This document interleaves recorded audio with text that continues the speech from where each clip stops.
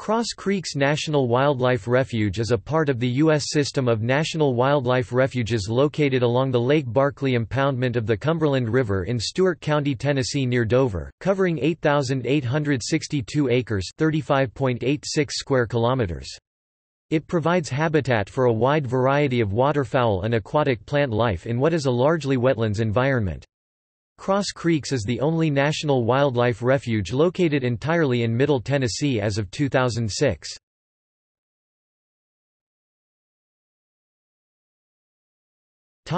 External links.